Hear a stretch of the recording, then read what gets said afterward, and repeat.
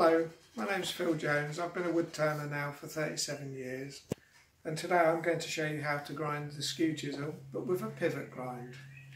The important thing to remember is when you're grinding is use safety glasses.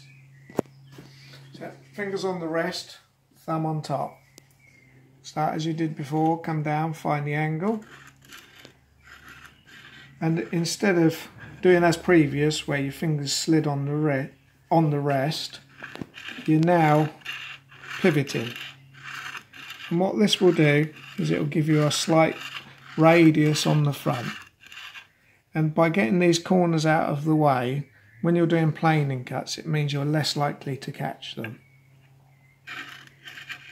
It is only a very slight radius. You can just see it there, or hopefully you can see it there. You can just see these corners it's not square. Okay.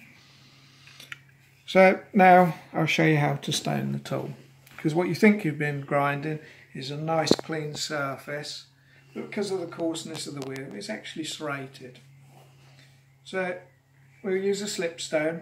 You put the tool to your side and brace it, and the slipstone is held with the large curve into the centre into this part of your hand, and only a small part of your thumb, and the floppy wrist action. And you've got your arm braced against your side, and you've got a natural arc there. Now you put your tool to it and stone. I don't use any lubricant on there, because if you put oil on here you'll transfer oil onto your finished work. The only way you can cut yourself by doing it this way, if you've got the tool able to come into your belly like this, is if you come up over the top of the tool and you'll slice the tops of your fingers. Don't start moving the tool because you're likely to stab yourself. Okay, so now we'll try do it on the grinder with the grinder running. It's a little bit noisy. Come on top, start high and pivot.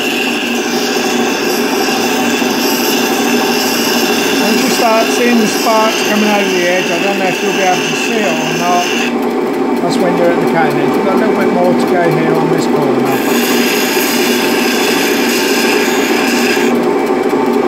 We're still there. A little tip I can give you is if you're not sure where you're grinding, just use a marker pen, and that'll make it ever so clear.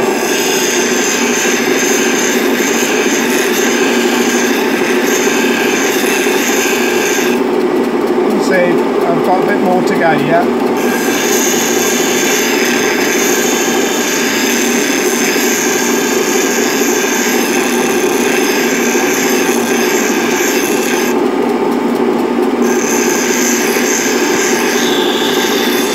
Keep going.